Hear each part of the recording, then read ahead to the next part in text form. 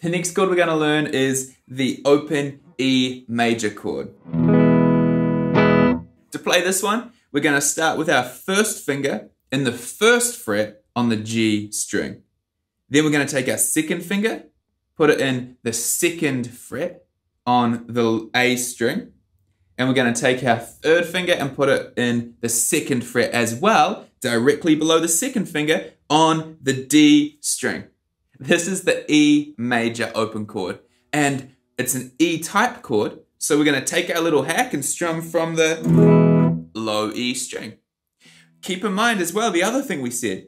We want to strum from the open string that's directly above whatever the first finger is that's doing something. So in this case, the second finger is the first finger that's doing something, so we're going to strum from the low E string. But it is an E-type chord, so we do strum from the E string. I think that's probably the better way of thinking about it.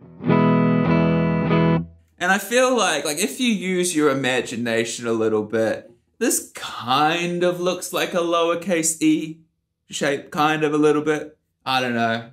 You might have to use your imagination a bit for that one. Hey guys, thanks for checking out the lesson. This one is part of a series of lessons that I produced while working on the content for our new beginner guitar course. If you're starting out on guitar, head along to guitarnutrition.com and check that out. And if you want a free Zoom lesson, go over to the website, guitarnutrition.com, and sign up for the newsletter.